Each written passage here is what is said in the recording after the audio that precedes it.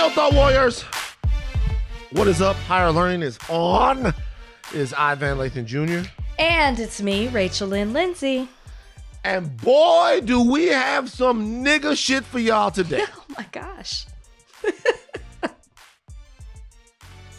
We do. I mean, we do. We do. We do. Way to set the tone for the podcast.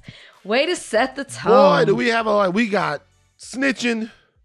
We got the most bizarre case I've ever seen. We got all kinds of stuff, but we also got to talk about P22. We have a couple of guests today bringing back Glasses Malone to talk about Gunna. I know how much you guys love glasses. And we're also bringing in Beth Pratt from Save LA Cougar. She's going to talk to us about P22 and what's going on with my guy, man. What's going on with P22? Would you say this is the guest you're probably most excited for or most interested? I want to be a part of what Beth is doing. That's what I'm going to say. Beth is who you think you are. Yeah. Beth is that was in a way not great. That the way you just said that, I look at it now and I thought that it was good, but in a way it was messed up. It was messed up. We're all going to get to some more important things later on. I want to talk about the groundbreaking nuclear fusion breakthrough that happened, but we know what we're going to have to do. We're going to have to bring an expert on to talk about that. Yes. I tried to do the knowledge on that. Same. I said, man, when you first brought it up, I thought, wow, he really knows way more about science and all of this than I do. I mean, I know it's a good thing and it's an advancement, but I was like, I do not understand this. I thought he is definitely going to take the lead. I'm not about to Neil deGrasse Tyson that shit, which is a completely different discipline anyway. But it's such a consequential thing that we definitely want to talk about it because as the Earth, as stewards of the Earth, we should start thinking about our sources of energy and what's happening. Are you familiar with the Iguala Aquifer? Do you know about this? I am not. So let me make sure I'm saying it right. Iguala Aquifer. I watched something on it this weekend. Okay. First of all, do you know what an aquifer is? Something with water. That's what the fuck I'm talking about. when people are talking about Rach, it's the Ogallala Aquifer. Ogallala Aquifer. This is what it is. It is a shallow table aquifer surrounded by sand, silt, clay, and gravel located beneath the Great Plains in the United States. It is one of the world's largest aquifers. It underlines an area, get this, of 174,000 square miles in portions of 8 states. That's South Dakota, Nebraska, Wyoming, Colorado, Kansas, Oklahoma, New Mexico, and Texas. Okay? 80% of the high plains, basically an aquifer, gigantic underwater lake. An aquifer is an underground layer of water-bearing permeable rock fractures, or unconsolidated materials. Groundwater from aquifers can be extracted using a well. So whenever you hit a well down into the ground, you're hitting into the aquifer, you get water. Guess what happens? What? All right. So a large portion of the goddamn farming area of the country of America, the mainland, is getting their water supply from this gigantic aquifer. This affects Texas because a lot of stuff happens, whatever. And the aquifer is running out of water. It's running out of water. Our nation's heartland. See, and I watched this thing and I was so captivated because we talk about so much about what people in, I guess, the Rust Belt or the heart of America need. And they're telling you what they need is they need some sort of political and environmental strategy around the fact that they are actually going to run out of some of the water that they need to farm, and nobody's listening to them. It was good. I'm gonna send you this. Send it to me. Ogallala Aquifer, and I was looking at all of these white people feeling bad for them. I'm like, it's like the guy. So he's showing that he's getting water out of it, and when the water's spraying, you can see it's like, you know how like when you suck on a straw at the end and it goes, yeah. And there's no more water. It's like, yes, you're running out of water. Where he was doing that with the little well thing that he had, the well, and it was doing that. It was sputtering because it was running out of water. This is a huge water source. And when the rain stops and the environment, all of this stuff, the global warming, it's fucking with these people. And this is generations and generations of people who've had farmland, and it's tough. So is there a way to replenish it? I don't know what they have to do. Because there's parts of Texas right here, too. Here's the aquifer. There's the thing. I don't know what they have to do.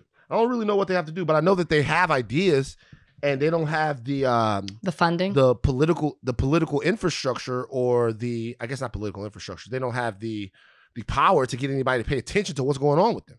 People just say, screw it. You know what I mean? Meanwhile, the Ogallala Aquifer is in trouble. I've been looking at so many things that have to do with nature, about different things, animals, because my algorithm has changed now. Now when you go to my YouTube algorithm, it's like all animals. Yeah, that quickly. Oh no, it's all animals. It's bears. It's wolves. It's like different snake situations. Do you watch those videos where animals are fighting animals and they do like the animated versions of them? Okay. No, I don't watch animal combat. My dad does. I'm going through. I'm going through no, all dads love that stuff. I'm going through a weird phase of animal in my life, to where I had to do for the rewatchables. Oh, okay. The dog. And I fast forwarded through it. Couldn't watch it. Yeah. Couldn't watch it. Couldn't watch it. Could not watch that part. I totally understand that. Fast forwarded. Couldn't watch the part. I don't even know if I'm allowed to say that we're doing the rewatchables. I think that's supposed to be a surprise, but maybe bleep out the name of the movie. Yeah, but look at us. And so I started looking around, and this thing about the aquifer popped up, and I watched the whole thing. People looking at me like, man, what are you doing? Send it to me. What are you looking at? Yeah. The aquifer system supplies up to 82% of the drinking water for the people who live within the boundaries of the High Plains Study Area. Jesus Christ. The aquifer. The Keystone Pipeline. All of this stuff has to do with what we're doing. That's why it's very important that we talk about P22 and that your opinions about P22 are brought to bear in front of somebody. I'm looking forward to seeing if you can keep the same energy with her that you've kept your bloodthirsty attitudes toward P22. I think I'll be fine as long as you don't exaggerate things. I think I'll be fine. You've advocated for the death of P22 on this very podcast, have you not? I did not advocate. I actually said that he should go to somewhere else. I didn't say he should die. Did I say he should die, Donnie? Did I say he should go to? You said thank you. Okay, I am challenging any of the thought warriors, because I know for sure that Rachel has advocated for the death of P22 on this very podcast. You know what? You're cleaning out your ears right now. Do it a little bit more, because I've never said he should die. I've said that he should go. He should be off these streets. Yeah. Well, you put him in jail. Look at you. Look at you. Mass incarceration. Mass incarceration. Cat incarceration. You're the Joe Biden. You're the Joe Biden of wildlife. You just want to lock all the wildlife up. All right. Well, you voted for him. And then later on, you're going to expect people to make you president. Did I? Oh, so you didn't vote? Oh, you did a write-in? You voted for Kanye? I voted. I voted all right. I certainly didn't vote for the other guy. I voted all up and down the ticket. Did I? Did I think about that? Did I? I don't know, Van. I don't know. I did. Did I? Well, I voted, I voted. Did I? I definitely did. Begrudgingly. Okay, Micah. You tagging me. You're tagging me. Did I? Did I think about it, guys? Maybe I couldn't bring myself to do it. Happy that the Republicans in their death cult didn't win, but maybe I realized that California was going to be a state that they were. Did I? Anyway, Bring it back. What are you doing this weekend? I have a holiday party on Friday. Where? I'm going to dinner with Kalika. What's the holiday party? My friend Mark. She's throwing a holiday party at his Christmas party at his home. Just like some person throwing a holiday party at their crib? That's what people do, man. They throw Christmas parties. Tis the season. No, I've never been to a personal Christmas party. I've never been to a Christmas party at somebody's crib. It's always an office Christmas party, a company Christmas party. I've never just known someone just like a person. Oh my gosh. Yeah. I've never just been to just a Christmas party. White people have these Christmas parties? The ones that I've been to. What do they do there? It's like you would do at any other party, except this time it's festive with Christmas, and Yuletide, whatever.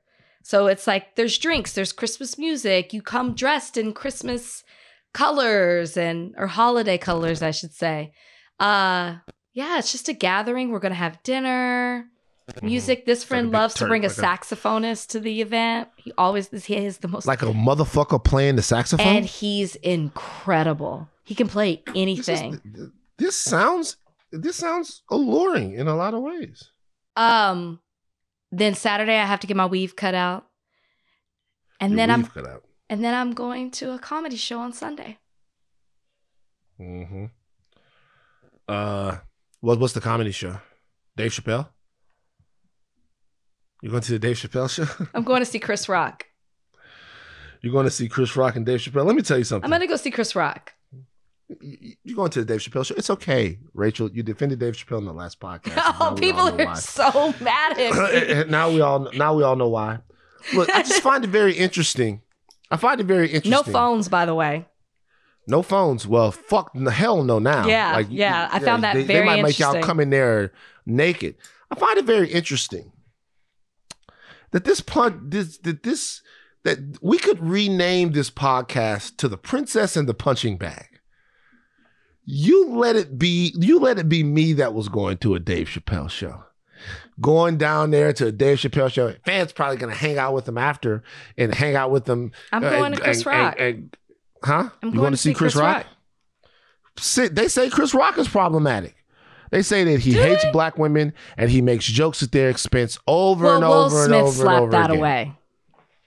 You don't think he's going to do it anymore? You think Will slapped that out of him? I'll be back to report. I considered saying, should I even talk about the fact that I'm going? But, I'm taking one for the team because Van would be like, see, you ain't sharing what you're doing. Well, I'm sharing. You asked, I'm sharing. Yeah, we'll see. I'll tell you what. I'll be honest with you guys. I'm not doing anything on the weekend. And when I say I'm not doing anything on the weekend, I'm not doing anything for the rest of the year. What? I'm chilling. There's nothing wrong with that.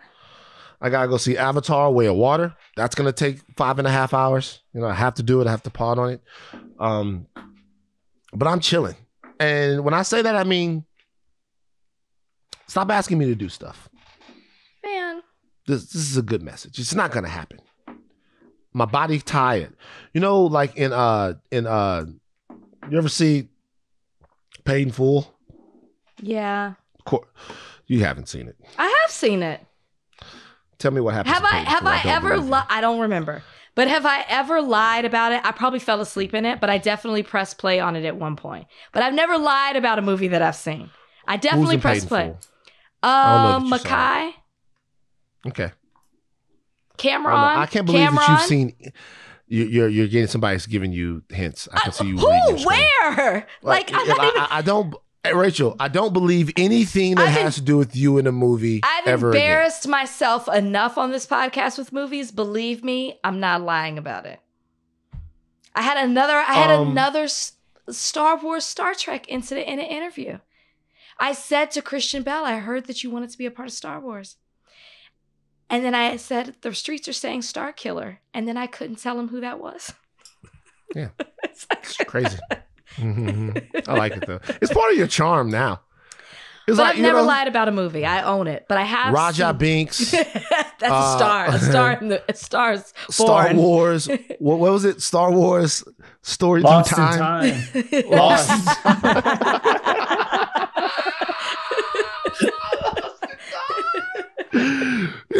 I believed it when I said it too. I believed it. Like Star Wars Lost in Time. Hey, it's just funny that in some kind of way that might be the movie that they should make, because they haven't done any time travel in Star Wars. Starring Raja. Raja Binks. Raja Binks. Bring Raja Binks back. All right, that's enough. Have fun at your Christmas party. But I think it's good that you're doing nothing. I think it's good that you're doing nothing. Take some me time. Take some time to get right before the new year. That's what I did last New Year. I'll probably go on a private retreat again just by myself. Highly suggested. Just get away from everybody. All right, on the other side of this, the big deal of the day, which is some nigga shit happening in LA courtrooms between Tory Lanez, Megan Thee Stallion, and one of the most peculiar witnesses in the history of law. Really? On the other side of this break. Okay, are you familiar with what's going on in the Megan Thee Stallion trial? Van, Rachel. I am trying to keep up. Excuse me, not the Megan Thee Stallion trial. The Tory Lanez trial. Megan Thee Stallion is not on trial. I apologize for that. Tory Lanez is on trial. Yes. I am trying to keep up with what's going on. But there is so much back and forth, flip-flopping, up and down, side to side. I think I've got a grasp on what's happening. But even as we speak, I'm talking to my sorority sister / fellow attorney. And we're even disagreeing about stuff that's happening. There's just so much information out there. And partly the reason that we're not getting the full story, there seems to be this game of telephone, and like some people are saying this, some people are saying that, is because there's no cameras in the courtroom. So we have to rely on people in the courtroom reporting back to us what's happening. It's a lot, Van. I don't think I was actually expecting this. I thought this would be a little bit more cut and dry based on the evidence that we had prior to trial. Here's the thing. We have to talk about something here. We have to get people ready for something. Mm-hmm. We have to get people ready for, particularly with the group of people that listen to our podcast, to get ready for people to start to come to terms with the fact that Tory Lanez could beat this.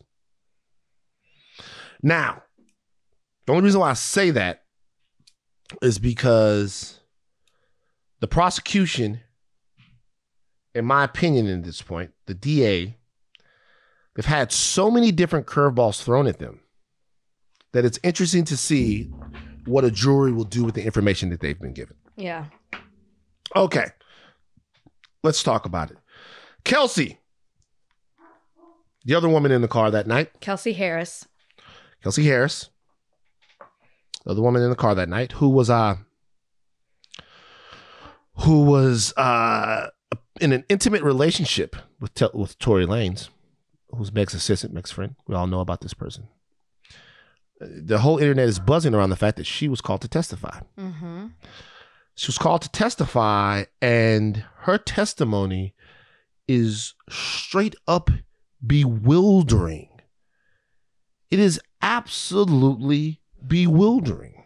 It's as if the prosecution had no idea what she was going to say, because I don't think that they did. She was interviewed when this first happened, and during that interview, she said a couple of things. She said, number one, that she had a physical altercation with Tory Lanez. When she was asked about that on the stand, she said that did not happen. Okay. Number two, she was expected to testify that she saw Tory Lanez shoot Meg Thee Stallion. She did not say that she saw Tory Lanez shoot Meg Thee Stallion. She intimated that she wasn't even sure if Meg Thee Stallion was shot. They asked her if Meg Thee Stallion was shot, and she said her team told me that she stepped on glass. She directly contradicted not only what she told people, but text messages. There were text messages that she sent out to Meg after this thing going. It's like, should I go to her urgent care? My back, my side, my chest hurts from when Tory Lanez allegedly, according to her at that time, pulled her out of this truck by her hair. She now says that never happened. There's so much going on with her testimony, and we should say that she's being cross-examined as we speak, because this was not even in the cross-examination. She was a prosecution witness, and the prosecution had to out and out intimate that she had either been intimidated or bribed into saying the things that she was saying. Okay. So there's a guy whose videos keep circulating on social media where he's reporting what's happening in the trial. And a lot of people are accusing him of being biased because after Kelsey Harris's testimony yesterday, and it should be known that talking about the Lawyers for Worker guy. Yes. And it should be known that he is also that Kelsey Harris also took the stand today. We don't really have any update on what was said today. So by the time this podcast comes out, some of this information, there might be new information. So people are accusing him of being biased because he said, I don't know, guys, but to me, Kelsey Harris was extremely believable in everything that she was saying. All right.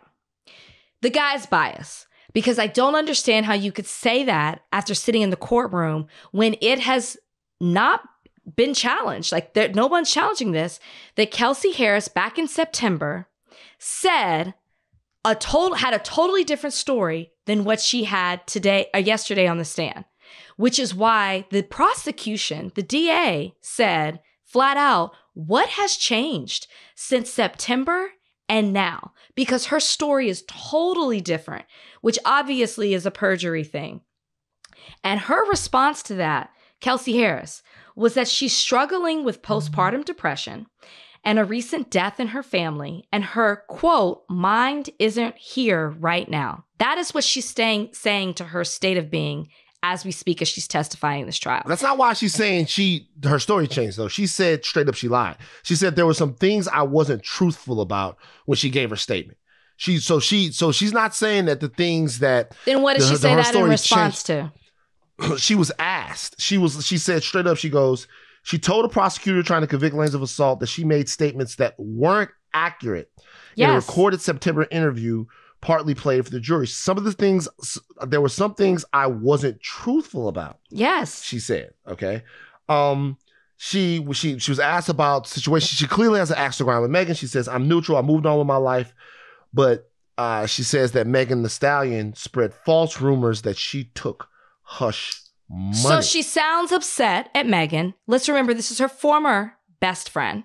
Okay, they're not friends anymore. She also learned that Megan had a sexual relationship with Tory Lanez after Megan had introduced her to Tory Lanez. So and she testifies that they were arguing. I think Megan even said it too. They were all arguing, they were screaming, they were yelling at each other in this car. It got really heated. They were, throwing insults and cursing each other out, all of this stuff. But my thing with Kelsey Harris is that you've completely changed your testimony.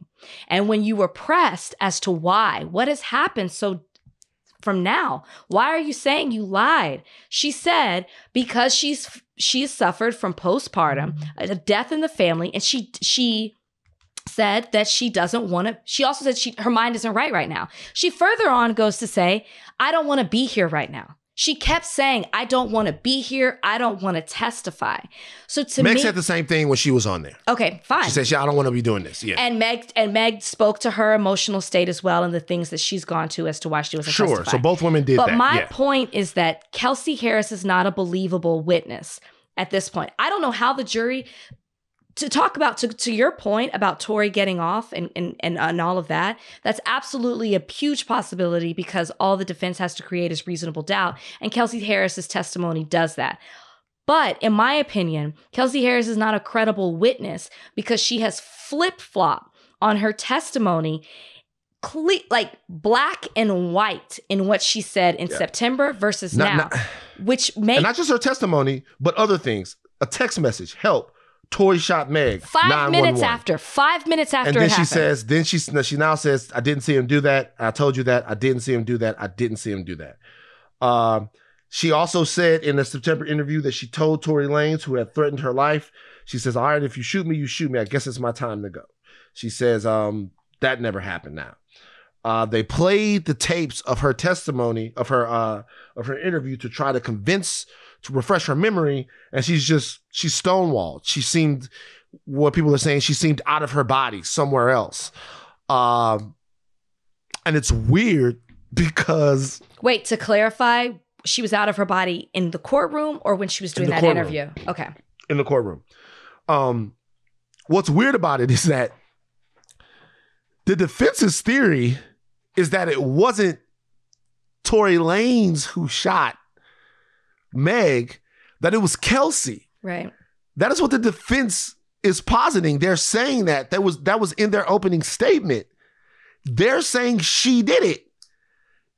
It just doesn't, none of it makes sense. It's just she was asked about whether or not Tory Lanez threatened to shoot her. And she asked, do I have to answer that question? And then she invoked the Fifth Amendment on it. I know, it was weird. She invoked her Fifth Amendment privilege. After she has immunity, by the way. After she has immunity about answering a question about somebody else's criminality. It seems to me, it seems to me that Kelsey Harris is confused about what she's supposed to say. Look, you guys, I agree. I'm being straight up that I think this is bad for Meg's case. I think if you don't have Kelsey, yeah, okay, you don't think so? No, I want you to finish your thought because I agree with you. She does seem confused on it. And the fact that her story has now changed not in Megan's favor, it does seem like some of the accusations that she claims Meg lied on about her, seem to be a little bit true because the current testimony that she's giving favors Tory. And the fact that you're saying, he did threaten you, now you're saying he didn't threaten you. I'm sorry. It's in Tory's favor. The DA has also asked Kelsey about Tory Lanez allegedly offering her $1 million not to testify against her. Mm-hmm. Kelsey, at some point, did Tory try to bribe you? She goes, not just me, she said. Then she goes, who else did Tory Lanez try to bribe? She goes, I wouldn't say bribe. She was, then they asked her again. He's like, it wasn't about not saying anything, no, but it was mentioned. He mentioned $1 million. I guess it was just about the case. She admitted that he offered her $1 million. Right. What the fuck is going on? Like, what's going? Like, if I was a juror, and I also should say this, my sorority sister brought this to my attention. Apparently, what was played was told to be disregarded to the jury. Apparently, the prior interview that happened in September with Kelsey Harris, the jury can't consider that. No, so listen. Yeah, it's very interesting. I wonder I don't about know this. Why a judge would take that out. So I wonder about this. They weren't playing it to admit it as evidence. They were playing it to refresh her memory. So the judge reminded the jury that this is not evidence, that we're playing this to refresh her memory. From a legal aspect, what's the deal with that? Let me tell you something. Jurors are human beings. And we put a lot of faith in the hands of jurors. They are not lawyers. They are not experienced with trial and the rules of evidence. Let me tell you something. I'm an attorney. And hearing that recording would have an effect on me. The jury does not have to write in their instruction when they decide whatever with this case that, well, based on the recording that I heard in September, I decided this. They don't have to say that. They just have to write guilty. They don't have to say why. So you think that it's going to... Absolutely. We're all talking about. Is it not what you're talking? Technically they can't talk about that when they're deliberating, but you can't tell me they're not thinking about it. We're all comparing September to this, and the prosecutor herself said, what has changed between September and now? And that question was not that question was not, they weren't told that the line of questioning was not sustained, I should say. So there's some updates here. Okay. Oh. We heard from a City of Los Angeles crime analyst who works with the LAPD and analyzed gunshot residue. Says the gunshot residue was on Tory and Kelsey, but not on Tory's driver. We also saw an Instagram comment from Tory's account, September 22, in which the account replied, this is from Tory's Instagram account, which the account replied, "That's not true," to someone commenting that people are saying that Kelsey shot Meg. So apparently there was something that came from Tory Lanez's Instagram that says Tory that Kelsey did not shoot Meg, saying that that's not true. But the driver didn't have any gunshot residue on him. I'll ask you, as a legal eagle, if in fact Kelsey is not, and this assumes that you have enough information about all the evidence in the case and stuff like that, which we really don't, because there's not as much information out there. We're getting essentially court transcripts via Twitter. If you don't have Kelsey's testimony to be an eyeball witness to Tory firing a gun at Meg, and you have Meg with gunshot fragments in her foot, you have both Tory and Kelsey with gunshot residue on them, you have testimony coming that from people who are going to say that they heard gunshots, you have a doctor saying that they removed gunshot fragments. So Meg was shot. We do know that. So the idea that there was no shooting is out. Somebody in that car shot out of that car and shot Meg Thee Stallion. Right. Kelsey saying she did not see Tory do it. And she said she did not shoot. And she's saying she did not shoot. The driver has not even been brought up in any of this. Okay? And he's Tory's driver, to be clear. And he's Tory's driver. So what would you convict Tory Lanez on? Like, what evidence do you have? I'm asking, what evidence do you have to convict Tory Lanez on? There is circumstantial evidence based off everything that you just said. We know she was shot. You have Meg saying it was Tory. You have Kelsey saying, I didn't see, but it wasn't me. Well, we know Megan didn't shoot herself. There's not even gun residue on her. So, circumstantial evidence, which you can win a case on, points to Tory. So when people are like, Tory's going to get off, I think you're underestimating what a jury can deduce from what's been shown to them at the end of the day. And we're not in there hearing every single thing that's been said. Okay, let's argue the other side of it while you're giving me that. Let's argue that. What are you seeing? If you're a juror, what has been shown to you that is causing reasonable doubt that Tory wasn't the shooter? Short of there being some type of ghost or some person that nobody wants to admit to being there, how did a shot get fired off into Megan's foot? What is the reasonable doubt that it is somebody else other than Tory? I'm asking you. I don't know. I don't know. You proved the case to me in what you just said. Now, maybe we should have a criminal defense attorney on here to maybe is seeing something that we don't see. Obviously, we're not in courtroom. The next time we talk about this, I want to be talking about a verdict. I'm so sick of this shit. The next time we discuss this, it is moving fast. The next time we discuss this, I want to be talking about a verdict. And I want to get one of the jurors on here. One of the jurors? Yeah, I want to know what was happening in that room. They talk. Can you can do that like after? I guess you can. I saw the OJ jury talk about, whoa, we didn't know. We thought, what's going on? Johnny Cochran, we love him.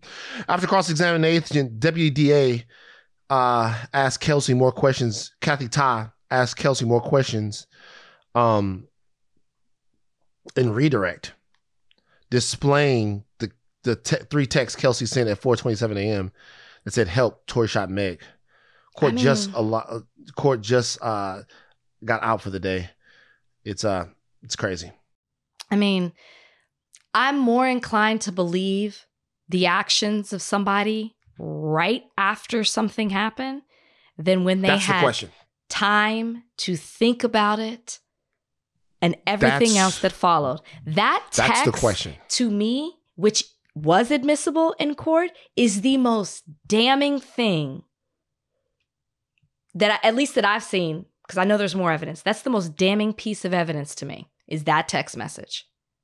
And why isn't the messenger, the person who was on the manager, the person who was on the receiving end of that text message? I want to hear from them. The question is, do you believe Kelsey in 2020 or do you believe Kelsey in 2022? Afterwards, Kelsey directly implicated Tory Lanez in the shooting of Meg Thee Stallion. Now, she's totally backed off that.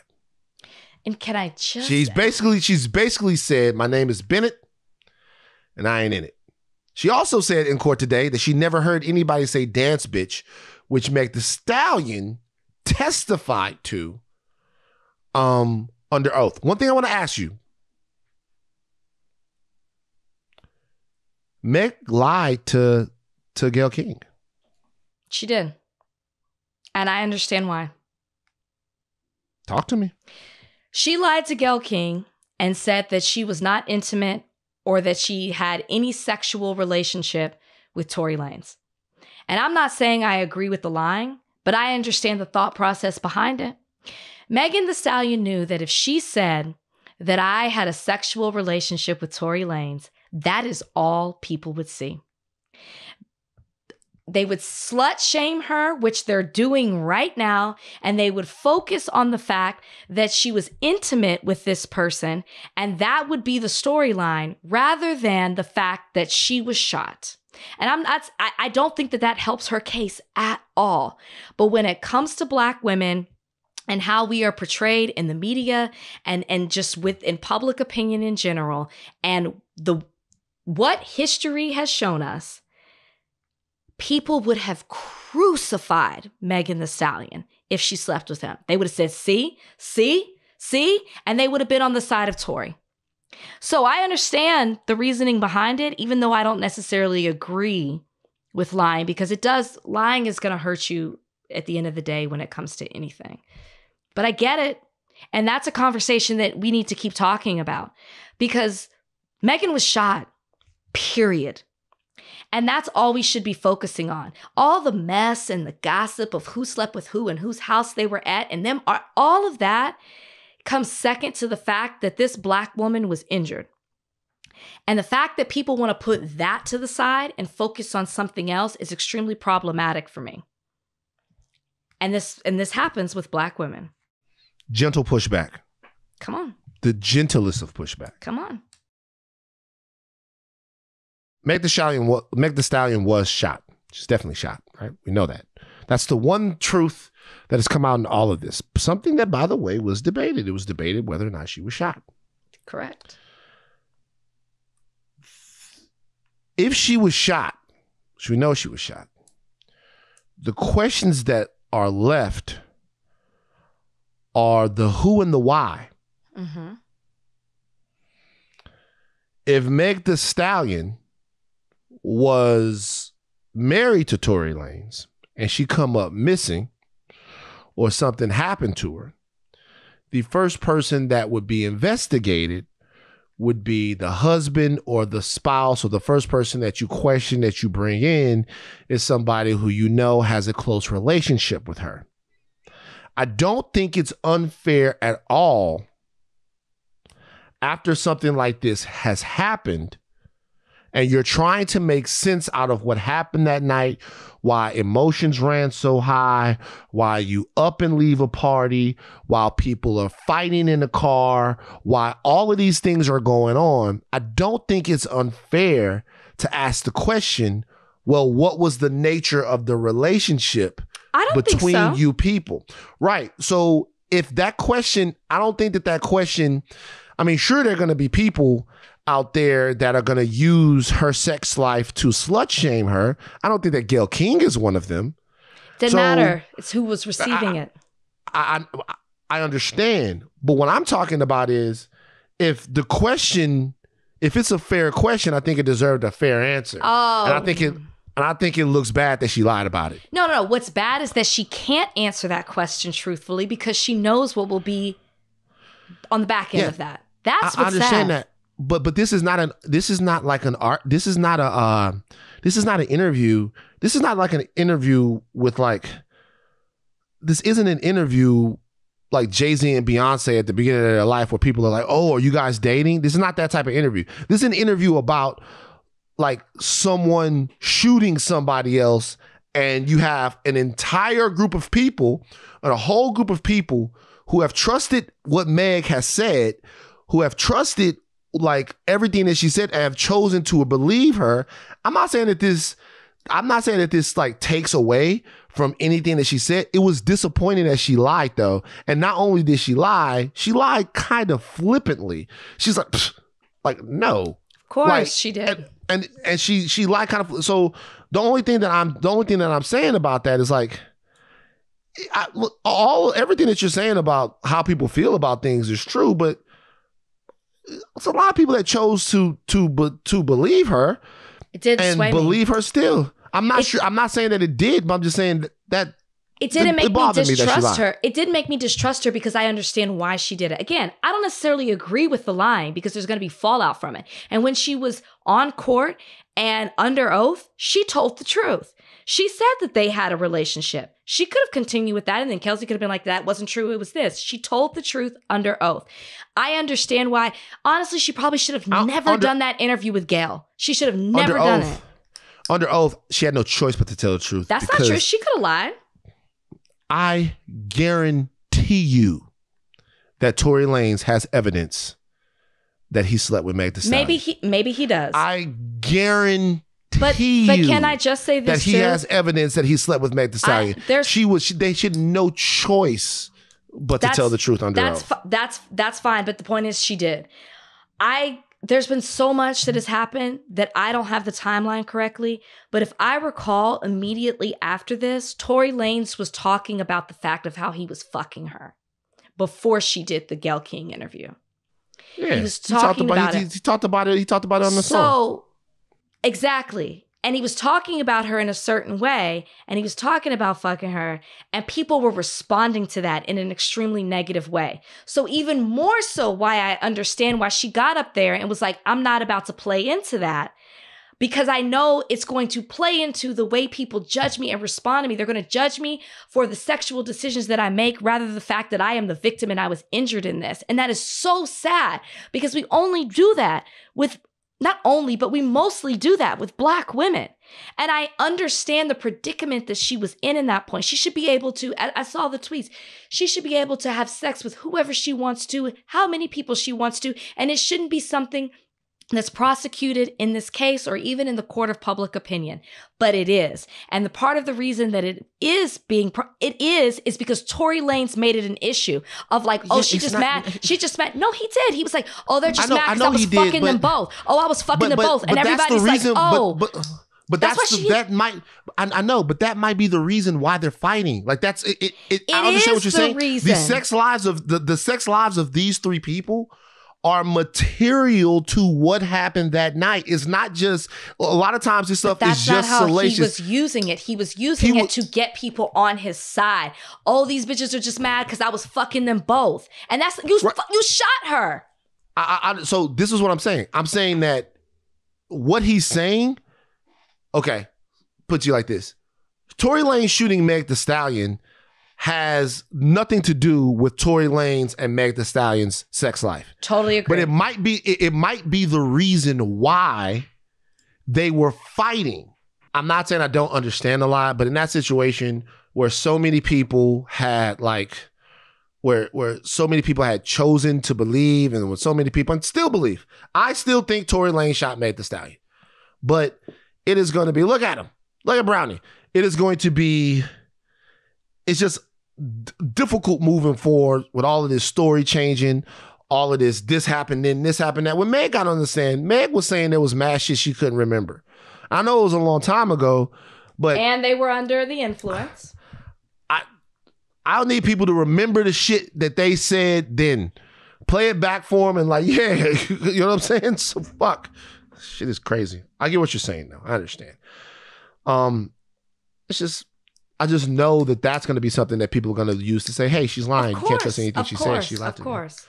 By the way, why were y'all so mad then when Jussie fucking told Robin Roberts, when Jussie told Robin Roberts that, everybody was like, I can't believe he lied to Robin Roberts. I can't believe he lied. Whatever, man. What a bunch of mess. What a bunch of mess. We'll see. We'll see what happens. You okay? Everybody was worried about you. Yeah, look at him. Perfect bite size for P22. Oh, that is... Like, cover your ears. Cover your like, ears. perfect. That is the worst thing that you could say. He looks like a finger food for P22 right there. Look at him. Look at him. Oh, he looks tired. He was sedated, wasn't he? No. I see why you like a fox. You basically living with one. He looks like a fox. They sedated my little nigga. Look at him right there. You want to know who just came back from the spa, from the pet spa? Hold on real quick. The pet spa. He's living the life over there, isn't he? You remember your friend. Bozeman! You remember your friend. Tried to bite Bozeman, his legs. come here. Bozeman, now! Look, come here, boy. Yeah. Look who just came back from the pet spa. Bozeman, you had a whole... Look, you got your little scarf on, Bozeman. My pet spa. It's back. Look. Bozeman, come here. Get up here, boy. Come on. You remember? Oh, you're tired. Well, of course he's tired. He had a whole full day of relaxation. Get up here. Look. Bozeman. Remember your friend, Brownie? Remember Look at that Bozeman? little hors d'oeuvre for P22. Oh, my God. All right, get out. Get out of here. All right. Bring it down. Moving on. Do you like Joe Biden? You like him? I don't have the problems with Joe Biden that you have. That's not true. See, why I gotta... Oh, by the way, after this, we're going to have Glasses Malone on to talk about the Gunna situation. You don't have the problem. What are my problems with Joe Biden? Why don't you tell me? Well, I mean, you were the one who was like, did I vote for him? I don't know. Listen, it was the lesser of two evils. We made a decision. Right now, I'm riding with Biden as he's in the presidency. And he did something great. Would you like to talk about it? Because I feel like I can breathe a sigh of relief. Take it. I can. Take it away. By the way, I didn't vote for the... It wasn't the lesser of two evils. It was a clear platform that a lot of Black Americans voted for. A clear platform and a vision that had to do with reform, with restorative justice, and with the Build Back Better, rejuvenation of America's workers. So it wasn't the lesser of two evils. I think that a lot of people that say it was the lesser of two evils in 2020 are taking a shallow look at that. There was a path for America that Trump had the country on, and a lot of people looked at that as destructive, no doubt, but there were a lot of people who saw rampant, unchecked police violence, a lot of people who saw voting rights being taken away from them, and a lot of people who saw other systemic issues. That's okay, I'm gonna keep going. A lot of other systemic issues, and they voted for their interests. So there you go. But talk about what Joe Biden did. You've been hard on him too. Don't just try to make it me. I have been hard on Joe Biden, which is, when I talk about the lesser of two evils, I mean, we had to have hope that Joe Biden would actually act on some of the things that he was promising specifically to the Black community. And his past record didn't necessarily say that that's something that he was going to do. That's why I say that. But Biden did something that personally affects me. He signed a historic bill codifying same-sex and interracial marriage. He signed this on Tuesday, the legislation to safeguard marriage equality, after Congress, for the first time in history, approved federal protections for same-sex marriage, which is great because we all know that the fact that women's rights have been stomped upon here in 2022, they started to question, especially after what Clarence Thomas wrote, that maybe other rights would be taken away, including same-sex marriage and possibly interracial marriage, despite the fact that Thomas is in an interracial marriage. So they passed the Respect for Marriage Act on Thursday in a 258 to 169, and I guess one person abstained from the voting. Who were the 169 people who said no to same-sex and interracial marriage. What? Van, go ahead. You were saying something. I interrupted you. So here's the deal. I think this is important for a couple of reasons. Number one, it shows that the Democrats have learned lessons from the Dobbs decision. And they've learned lessons that, you know, in order to protect something, you must insure it. You need to make sure you codify things in order to make sure that they exist in perpetuity. You must insure it to protect it. Which I'm sure they knew that they could do this prior. Well, I don't think that it was, I'm sure that they knew that they could do it, but we've seen opportunities for them to prioritize it that have been sort of very cavalierly put on the back burner for other things. Look, when Obama had the chance to codify Roe, he made that portion of his presidency about the Affordable Care Act. That's just a fact. Obama chose, and what he chose when he had his supermajority was the Affordable Care Act. I am not going to say that he couldn't have done more, because he obviously should have done more and has left this generation of politicians and this generation of Democrats with a prodigious task in order to protect the reproductive freedom of so many of our women. Okay. Let me tell you what I wish would have happened. I wish they would have gone 1 for 2 on this. I wish they would have codified same-sex marriage and left interracial marriage just make y'all sweat a little bit. You know what I mean? Why, Van? Sweat.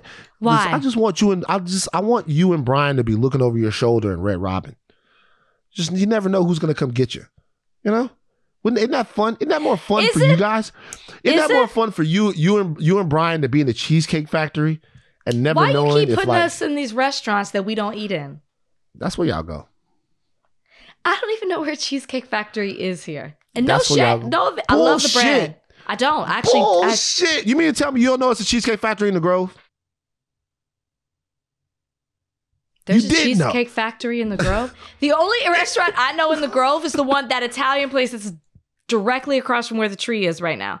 So do you know where is there a cheesecake? I'm literally stumped. You know what a movie theater is at the Grove? Yes, I've been several times. It's a fucking Cheesecake Factory right next door to the movie theater. It must be on the right side of it. It's on the right side. Yeah. Okay, see, I don't go that far because I come from the other way. I literally have never. I probably would have stopped inside of it. You've never been that deep into the Grove? You just go to the Grove. I honestly would have stopped inside. So you go to Grove Circle and then you come back out. Next time, I probably will stop inside the Cheesecake Factory. I truly didn't know that was there. I think that it would be dope if you and... Is it? If you and Brian just had to kind of like, you know. What if as a black man, you had to constantly look over your shoulder? And I don't say you already do. I'm saying that there's some type of law. I'm saying that there's a law. I know what you were going to say. If I'm in Beverly Hills, I got to look over my shoulder. I know what you're going to say. Rouge, I got to look over my shoulder. I'm saying if there was some type of law. Welcome to my world. I'm saying there's some type of law. Stop. Don't do us. Yeah. Don't do us like that. Just think about it. I want to make an alternate history movie called Painted Love. What? Where they outlaw interracial marriage. And then that's existed. What are you talking about? No, but look, alternate future. I want to make a movie called Painted Love. Think about this. Painted Love, where they outlaw interracial marriage. Racist. Where they outlaw interracial marriage, right? And so then people have to have like surgical blackface to be with the people that they love. It's called Painted Love. This is the darkest thing I think I've ever heard you say. Painted Love. So think about it. You go you have like Leonardo DiCaprio, right? And Leonardo DiCaprio and Zoe Saldana. Donnie, tagging you in. And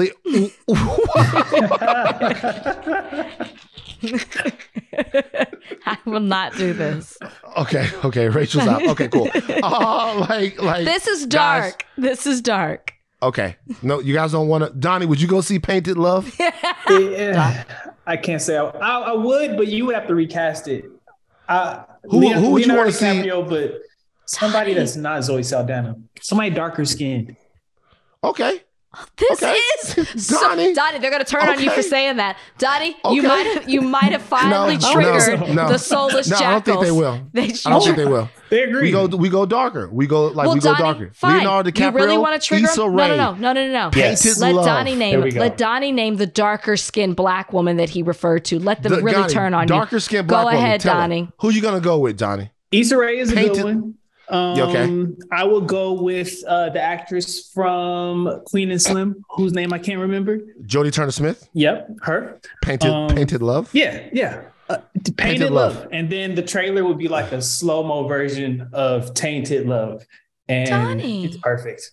Sometimes I feel I have to, and it would be Leo undergoing the surgical blackface, Donnie, and then what happened to you? And then it would be Leo, and then but here's the thing, Ashleigh. In Painted Love, let me finish real quick, because you might. In Painted Love, Leo has to go on a mission to overturn this, and then he'll go back to being white. So he goes back to being white at the end of the movie. This could be Leo's blackface movie. They all do it anyway. I'm glad that they codified it. Wow, who knew that this is where the conversation would go? Thank God. We know which Van would have been in the 169 just to get Painted Love out there. Painted Love. I'm gonna make that shit. Watch. Can you believe the trailer? It'll be self-produced. I know Lena Waithe will make that shit. Oh no, not Lena. Kenya will do that, bitch. That's perfect. Kenya can make Painted Love. It's negative. We could do. Netflix would love Painted Love is the type of movie that wins at the Oscars. Painted Love, whatever, man. Even the title is just terrible. It's a good title. All right, we're laughing. We're having a good time. I love my family here at Higher Learning. I love Rachel. I love Donnie. I'm growing to like Ashleigh, even though she's problematic in many different ways with her music tastes. And the reason why I say that is because people might take the laughter that we're all exhibiting right now as not a state of how we're feeling right now, but a state of how we're feeling overall. And that would be a mistake. When people appear happy and content, they are not always that way. It's amazing when people let you into their laughter, but it's profound when they let you into their struggle. And there's a brother that passed away that I don't think let as many people into his struggle as he did his laughter. I'm not in any way judging him for that, but I'm just saying the amount of shock that reverberated across, this town, America, the world, at the death of Stephen Twitch Boss, who died at 40. You guys probably know Twitch. Most of the people here in the town know Twitch. He was on the Ellen Show. Ellen's DJ, and was just a living, breathing ball of happiness. Or so it seemed. He took his own life. His wife, Allison Boss, confirmed his death in a statement. His death was shocking enough, but the fact that he had taken his life is just another heart-wrenching, gutting blow to add to the ones that we've experienced over the last couple of years. I don't even know what to say. I don't know what to tell people to do. It was just destructive. It sucked. Yeah. I want to take the time to just send my condolences and talk about the fact that we're fucking going through it and we don't know what to do. And I think it's human nature for people to want to speculate and make certain assumptions. And I'll just say the only thing that we need to think about right now is, in regards to this, is his family. He had a wife. He had 3 children. He was a son. He was a friend. He had coworkers. And he is someone, along with his wife and his entire family, who spread so much joy and love and laughter, especially during the pandemic when people were stuck in their homes. They were a group of people that you could turn to just to find something positive through your day. And he gave that to us despite whatever it was that he was struggling with. So, the only thing I can say is keep his family in your thoughts, because I can't even imagine what they're going through and what they'll continue to go through, because it's not something that it just goes away. So just be with them. And so my heart is with them. So I can't stop thinking about his family. I can't stop thinking about them. Yeah. We're going to take a break. All right. So we got to go to the streets real quick. Where obviously we've talked about the Tory Lanez and Meg Thee Stallion trial, but that's not street enough for Glasses. Higher learning audience's favorite guest of all time, Glasses Malone, is back. Because we got to talk about some street shit. And me and Rachel don't really, I don't know, I'm not street. I'm just not. Like, I'm from South Baton Rouge. I'm not street. Rachel, you street, your dad's a judge, so I would imagine that you're not. I am not. I am not. So this is the question that we have to ask Glasses Malone. Gunna has been released from jail. Everybody knows that YSL has been the target of a RICO indictment there in Georgia, a state RICO indictment. So members of the YSL record label, I'm saying record label, were all indicted together. Young Thug as the head. A lot of people got put in jail. Gunna has been released. There is now this video of Gunna, who pled guilty and got a suspended sentence, of him making this statement in court as it regards to himself, to YSL, and basically that includes Young Thug and Walter Murphy. Donnie, play this. Please state after each statement whether or not you agree or acknowledge that statements are true, okay? Yes, ma'am. I became affiliated with YSL around 2016. Is that true as it pertains to you, Mr. Kitchens? Yes, ma'am. YSL is a music label and a gang, and you have personal knowledge that members or associates of YSL have committed crimes in furtherance of the gang. Yes, ma'am. You were present when law enforcement officers stopped a vehicle in which you were present along with Jeffrey Williams, wherein hydrocodone, methamphetamines, and a firearm were recovered. These items did not belong to you. Yes, ma'am. And do you acknowledge the following statement? I recognize, accept, and deeply regret that my talent and music indirectly furthered YSL the gang to the detriment of my community. YSL as a gang must end. Is that your statement or acknowledgement? Yes. Okay. As soon as this video was made public, the news that Gunna was being released actually came out yesterday, but as soon as this news is made public of Gunna doing something that's called an allocution, which happens when you plea out to something, as part of an Alfred plea, which I had to look up, people started asking the question of the streets. Drum roll. Dun, dun, dun, dun, dun, dun, dun, dun, dun. Did Gunna snitch? We've been talking about this in the group text all morning. Glasses Malone, being someone who may or may not have been tied to certain organizations. I'm not going to say. I don't want to snitch myself. Glasses, did Gunna snitch? Yes.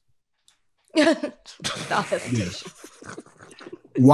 So this is the statement he made when he got released from jail. The first statement. When I became affiliated with YSL in 2016, I did not consider it a gang.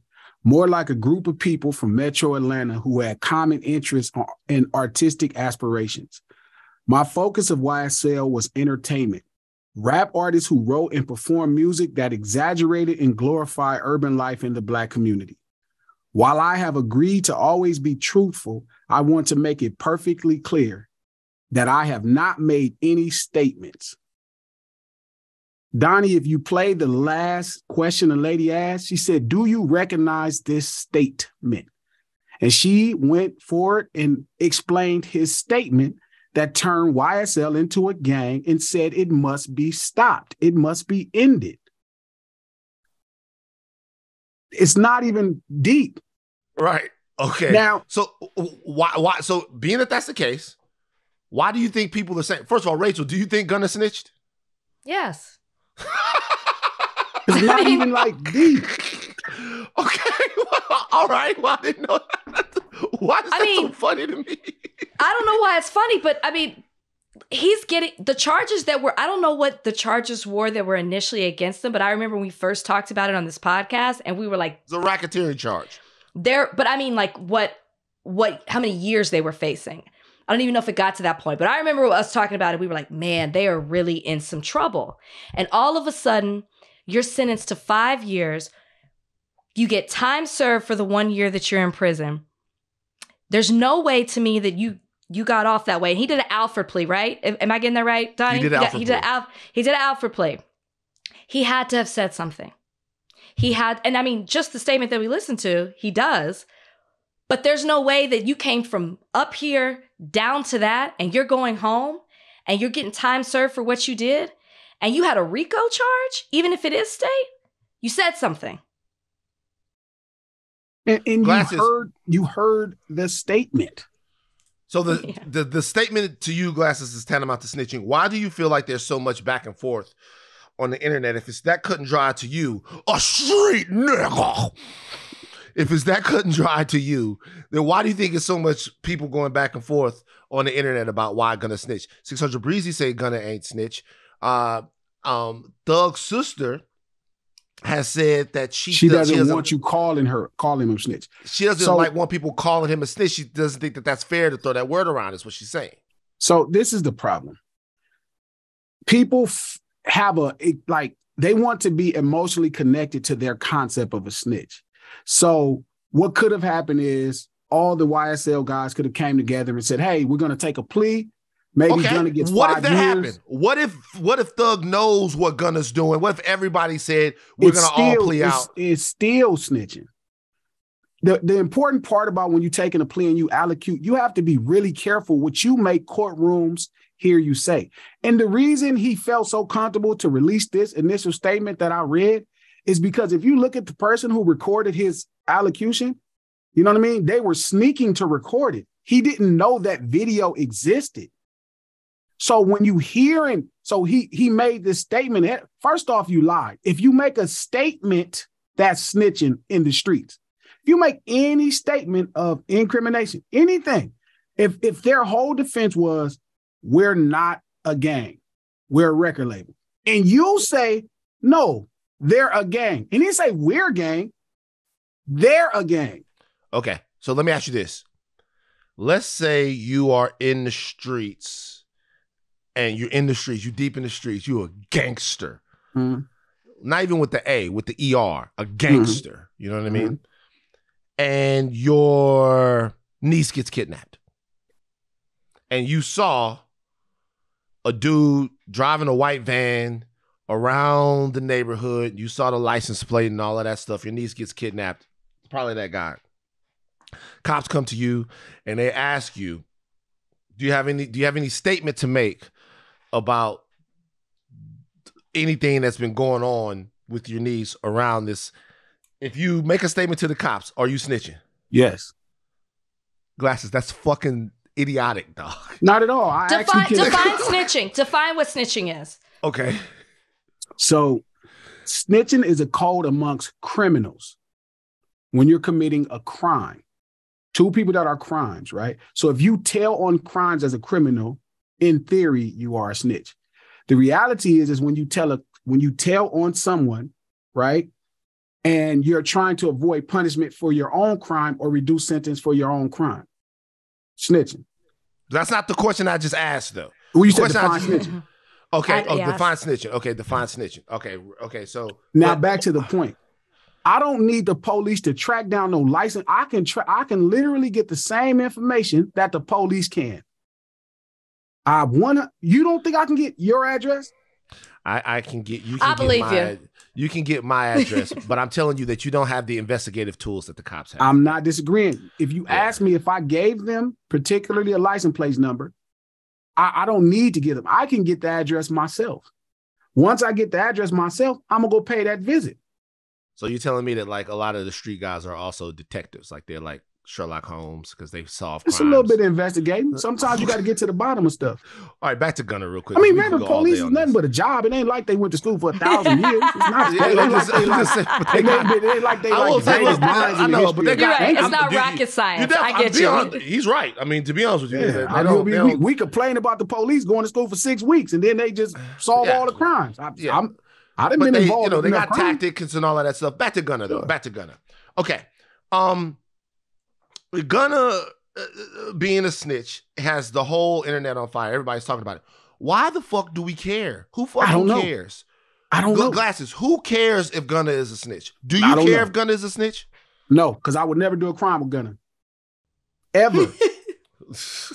Him being a snitch now just means I wouldn't talk with him. Like about anything outside of simple business. If you say, hey, Glasses, man, what's your opinion on music? Oh, man, this is my opinion. But I would never conduct crime with him, and I would never befriend him. Because would you do a song with accountable? Would you do a song with Gunna? No. You wouldn't do a song with Gunna? Before this, would you have done one with him? It would have to be the perfect song, but no, not now. Because he's a snitch, you would never do a song with Gunna. Mm-mm. Do you put Gunna on the same level as you put, like, say, 6ix9ine? They're both snitch, but it's different. They're both snitches, but it's different. Yeah. I mean, I wouldn't. So a snitch is not a snitch. Is not a snitch. Is not a snitch. Then. Oh yeah. They all snitches. They all told. But 6ix9ine has a special extra place of hate in my heart. You know what I mean? People who actually. Okay. The thing that bothers me the most about Gunna is not like Gunna could have been a good guy. You know, the whole time he postures himself as a Crip, right? So he says he's a Crip. So this means you do not make statements. He knows it like I know it. Right. So that's one thing. But he also released that initial statement, you know what I mean? Saying I didn't make statements. You just lied to me. Now I actually believed you. I was like, oh, you know what? You thugged it out and, you know, you got a deal. No, then they play your statement on video. And then they actually said, this is your statement. Do you recognize this statement? Like, yes, ma'am. He recognized the statement he made that incriminated other people. 6ix9ine is somebody that's like Satan. You know, it's literally for confusion and to cause dissension amongst mankind. Jesus. I love that definition. I think that people care so much because of what you just said. See, to me, I don't really care either at all. I really wasn't a fan of Gunna before. I'm not a fan Gunna after. music dope. That's fine. That's your opinion. I said it doesn't really resonate with me. It's not for me. But what I care about and what's the most interesting part of all of this to me is that you tried to get out in front of it with a lie, and then this recording comes out. Now I care. Now I'm interested because now I'm like, well, why did you lie? You lied because you knew you snitched. I'm with Glasses. Never thought I would say this, but I'm with Glasses. You have all of these people that's like, he didn't make a statement. I'm like, bruh, it's on tape. He said, this is my statement. Don't we as a Black community have to stop caring about who snitched? So yes, as a Black community, don't we have to stop caring? Who gives a? This is criminal stuff. Van, like, this is criminal court shit. Van, it's a lie court for me. Shit. I tell you all the time, Van, you shouldn't care. I don't. Well, you should. Technically, I take that back. Hold up. Why? Nope. Uh-oh. She's right. She's right. Because it's a lack of accountability and a lack of deception as a man. You have to be mindful of somebody that doesn't want to be accountable and will deceive you. So the lie is, I didn't make a statement. You have to be mindful of that as a Black man. Because now you know if it's something serious, he might not tell the truth. Right. But the culture, the street community, I am vested. I have to care. I have to be like, oh, you know what? Damn, man, that was messed up. Now, I'm not going to let, a bunch of people just kick his ass. He's still a brother. But as far as the street culture, it's done. Street culture. No more street culture from Gunna. You don't want to hear it anymore. For me. For you. All right, cool. Glasses, we appreciate you dropping in. I got to ask you one more question about this. Why don't you like, you know what I'm saying? Why don't you lighten up, dog? You know what I'm saying? Like, lighten up on Gunna, bro. Like, do a record with Gunna. I'm not hard on Gunna. Bro, do a record with Gunna. Like, you know what you guys should do? Y'all should do the Double G Collective. The Double G Collective. The Double G Collective. Y'all can start a whole movement. G squared. It's crazy. His name is Gunna, and he told. Like, think about that. We appreciate you joining us on Higher Learning. With street shit, we coming to you because I'm not doing it. Street shit, we coming to you. Rachel. That's Glasses Malone, everybody. Obviously, you guys know my love for Mountain Lion. You guys know my love for P22. Special place in my heart. P22 going through some tough times right now. The future of LA's most famous mountain lion, LA's most famous animal, is up in the air right now. And we have somebody that might be able to answer some of the questions that people have about P22 and about how we're supposed to live with the creatures in their natural habitat here as human beings a little bit more generally. We have Beth Pratt right now, who is a wildlife advocate, author, and California director for the National Wildlife Federation. Beth Pratt, how are you doing? Thank you for joining us today on Higher Learning. Thank you so much for having me, Van and Rachel. Really appreciate you and appreciate you being a P22 fan. Big fan of P22. Okay, so update of the story right now. P22 has had a bad month. There have been a couple of different instances of P22 hunting people's pets. Yep. So this forced officials here in Los Angeles to want to, I guess, check on him, do a distress test on him, or you know what? You'd be better off telling us what's going on. So tell us what the status of P22 is right now and why they decided to capture P22. Yeah, no, it's for those of us who have followed this cat, you know, he's part of the family for a decade. Something radically changed in his behavior. And it wasn't just the pets. You know, he actually has preyed on domestic pets before. Listen, I'm a dog owner. I have 5 dogs. I'd be devastated. But occasionally in the past 10 years, he has eaten a dog here and there, a koala, as we know, you know, probably the most unusual thing. But what happened, I'd say the last 6 weeks especially, is, you know, one Chihuahua, Piper, and my heart goes out to the owner of all these dogs that have had an incident. Piper's owners reached out to me. They still love P22. They're devastated, but they, you know, acknowledge he was kind of just being a mountain lion. That in itself wasn't as unusual, but all of a sudden he started really just staying in these very urban areas like Silver Lake, right? He's hanging out near Trader Joe's and not leaving, where that was a huge differences in his behavior. That all of a sudden going from not preying on, you know, not really even being interested in dogs for the most part, to all of a sudden having multiple incidents. And then also just not looking good. He obviously, it looked like on the camera had some mange. He looked really gaunt and skinny to me. So listen, we've all had bad photos taken of us, so it's hard to tell. Bad lighting makes us look bad. So it was a totality of that behavior that was so atypical for him that made them make the hard decision to bring him in and take a look at what's going on. Can I ask you this, Beth? My knowledge is very little. There really isn't much. And I'm new to Los Angeles. So, you know, I'm not as up to date on, you know, how much P22 means to the community. But I am curious, and maybe some other people are wondering this. If he's being monitored, how is it that I read one of the injuries that they think he has is that he was possibly hit by a car? If he's being monitored, how did they not know that maybe he was injured? What is it that they were actually monitoring?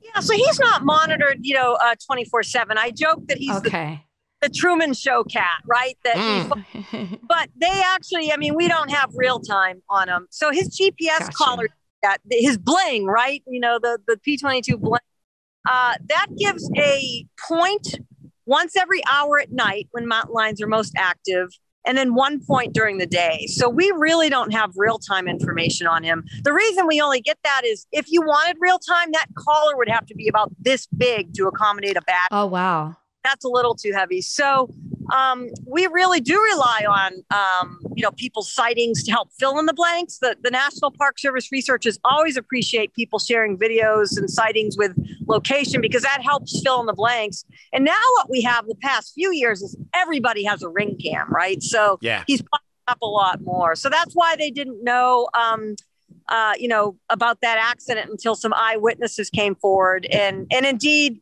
after they captured him, it's pretty obvious he was hit by a car as well. What makes P22 so special, Beth? Yeah. God, it's hard. It's been really hard this week because, P22 is part of the family. I have pets. And so I'm these surges of emotion come up, and it's hard to both try to realize that, he's still alive and they're trying to keep him alive, but he's, not going to be back in Griffith Park. But I still have to do my job like this, right? I work in conservation. So when you said special, he is special. He's special to a lot of us. I think when he showed up in LA 10 years ago under the Hollywood sign, most people write off LA as traffic and smog and, no nature. And I think he showed a lot of us what was possible, right? And that we could have wildness in our midst and that we wanted it. He reminded us that not left us. Plus, he's a Hollywood hero, right? I mean, Hollywood loves an underdog story. And P22 crossed 2 freeways, makes a home in Hollywood. He's as handsome as Brad Pitt, still struggling. And also, P22's dating life is impacted by the 405 divide. We can all relate to that, right?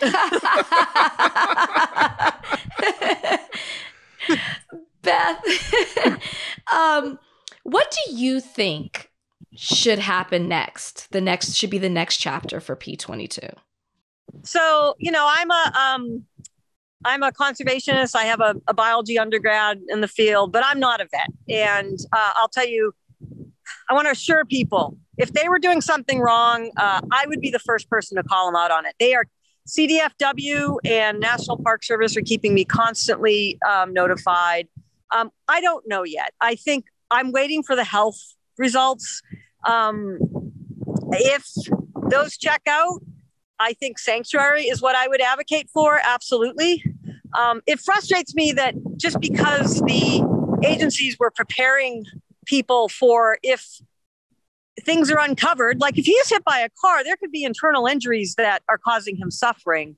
But they were just preparing people, much like, we all have pets. We get that news we don't want. They were preparing people that if we do get bad news, that could be an option. But these agencies love P22 just as much as we do.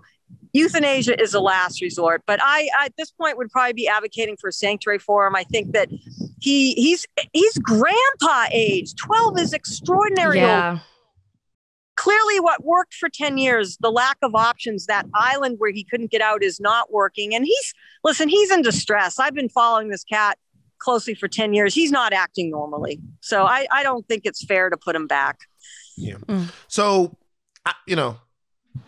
there is a difference of opinion between Rachel and I here on the podcast as regards to Mountain Lion and P22. I actually hold no cat responsible for anything that a cat has to do. I just don't. If I want to be honest with you, Beth, I think we're the aliens. I think that we've made these animals have to resort to things that they wouldn't normally have to do. We've shrunk their habitat. They're all over this country. There's shrinking wildlife and shrinking options for these animals that live in nature. Rachel has advocated for getting rid of all of these animals. I didn't say that. She has. I did not say that. Rachel, keep the same energy about the things that you've said about P22 in front of Beth. Now we have Beth here. Tell Beth what you said about P22, Rachel. I'm sick of this. Tell Beth. P22. Okay. P22. You're not going to embarrass me in front of company. Beth, I'll let you answer the question. Whatever answer I give, I'm going to get in trouble. Is that it? But go ahead, Rachel.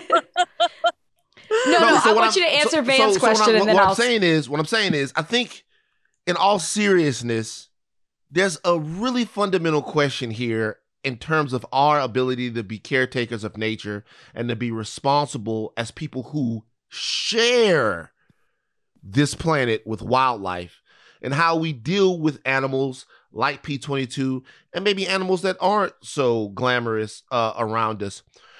For people who are scared or don't understand or don't think that P22 or cats like him have any place in a society with human beings and don't have that same sense of sort of like, I don't know, sympathy for them, what would you tell them? What would you tell people that don't understand the big deal that's being made about this mountain lion? Sure. Well, I want to hear Rachel. Rachel, what do you think? Because I would love to. I would like to stand corrected on what he said. I am not anti all animals or all wildlife, but I do take issue with P22 on the attack of the domestic animals. I took the side of the Chihuahua recently. I'm not sure the other type of dog. And it's hard for me, and then maybe this will help you answer the question, because I'm on that side. It's hard for me as a pet owner of 2 dogs for if a mountain lion, and one of them's part Chihuahua, if a mountain lion attacked my dog, I am against the mountain lion. And that's just where I stand. So I'm one of these people who it's hard for them to kind of reconcile the fact that, wildlife is amongst us, but then we're also living in it as well. Is that the same energy, Van? Nah, it's not. Yes. But that's okay. Oh, please, please. It's not. Please. Nah, I can say. I'm not. He is a huge team P22 advocate. We have a whole segment dedicated. I'm not that excited about this segment. That's where I stand. And how can you not be excited about this Look guy? at P22. Well, that's cute. Cute, Beth. That's cute. Listen, I both agree with Van, but also understand your viewpoint. Listen, I have dogs as well, and I live part-time in LA and part-time up near Yosemite. I have mountain lions in my backyard. But so I understand it, especially, if you don't know mountain lion behavior, it can be scary. But I think a few things. I just got back from COP15, which is the World Biodiversity Summit. And I think the larger message is here, even if you don't like wildlife or have concerns about it, we have to figure this out. We are wildlife. We are part of the natural landscape. And we're just coming out of, or even still in, a pandemic. Why are we having pandemics? Unhealthy ecosystems. And you start pulling mountain lions out of anywhere, and you start seeing impacts to the ecosystem that we don't even know how it's going to impact humans. I'll give you a great example. Go to the East Coast where I grew up. Overpopulation of deer. The mountain lion went extinct from the East Coast decades ago. And what do you have? Lyme disease and way more incidents than out here. So, our health is tied to the health of these animals, and mountain lions are an integral part of the ecosystem. But what I will also tell you, Rachel, and I hope it makes you feel better, what happened with P22 is not what's typical. There's no doubt mountain lions will prey on dogs if given the opportunity, or other pets, but attacks are exceedingly rare. I mean, you look at California, 100 years, 40 million people, okay, 20 attacks. Now, we never want it to happen.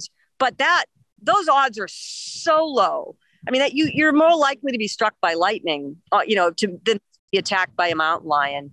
And P22 is behaving that way for the most part. Not that other mountain lions don't prey on dogs, but there was something wrong with him. I mean, he obviously at 12 years old, and whatever distress is going on, for that to happen, in that close proximity. So I guess we take risks every day, right? Every time you get in your car, 4,000 people a year die on California roads because of cars. So you're taking more of a risk driving every day than having P22 in your neighborhood. So I don't know if that solves it for you, but at least I think it helps put the risk in perspective. But I totally understand.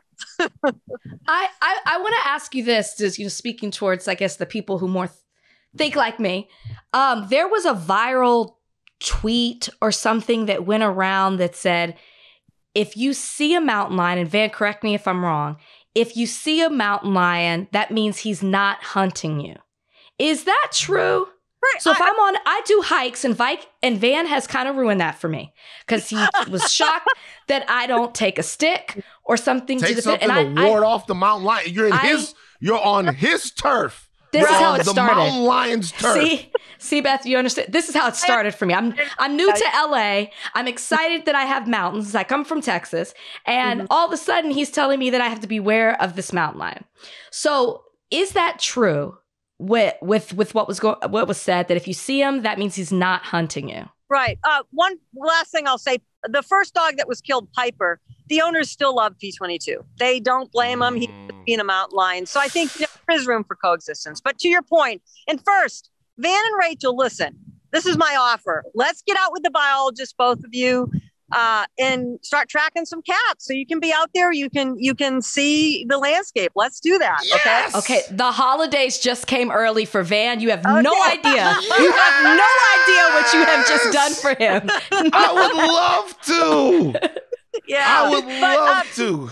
Yeah, to your point, and Van's right. Now, listen, this is what I always say. With wildlife, there's never, 100%. They are wild creatures, much like people. I can't predict what people are going to do half the time. But yes, mountain lions are stealth predators. They're called ghost cats.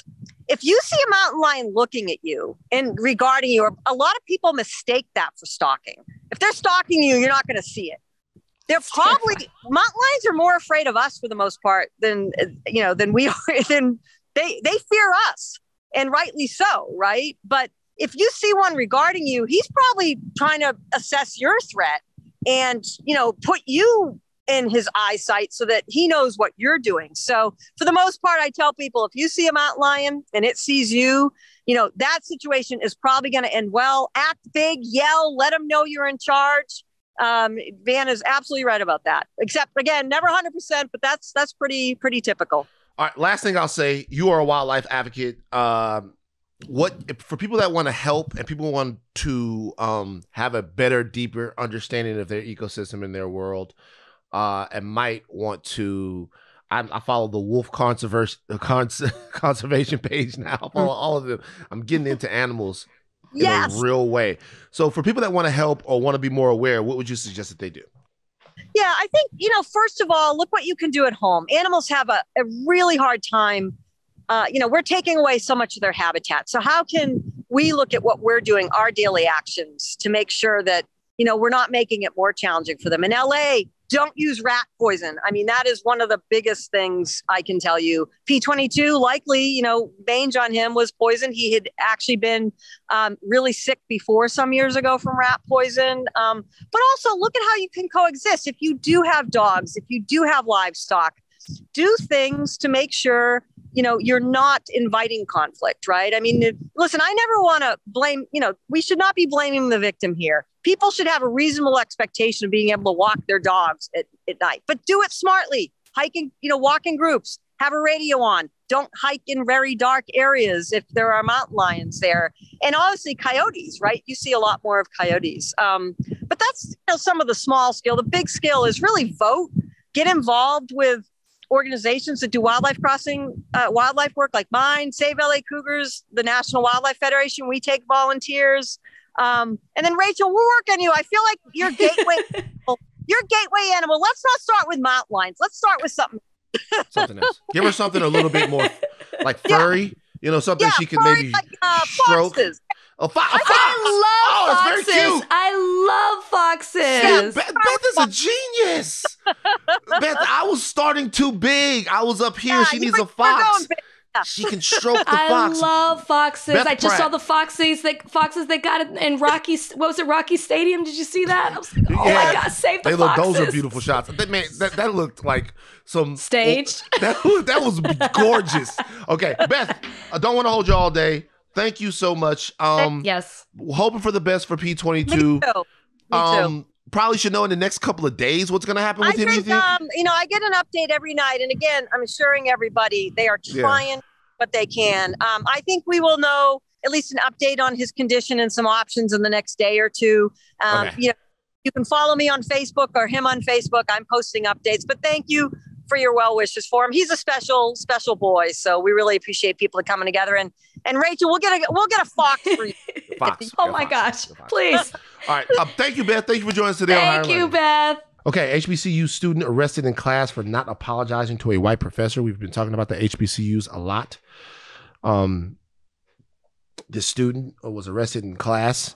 This happened at Winston-Salem State University. A student named Layla Marie was shown a bunch of videos circulated widely, being led out by campus police, stemming from a disagreement with the professor that devolved into a yelling match Before the police were called. Donnie, give me the audio.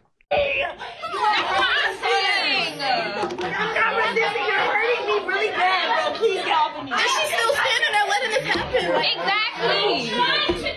I hate you. It already escalated. She must have come out and hit him. I swear to God, I hate you. I swear to God, I hate you. I swear to God, I hate you, bro. You're the worst teacher ever. You can get me taken out of here because I want to apologize. Because I want to apologize. You started yelling at me. You're trying to embarrass me about my paper.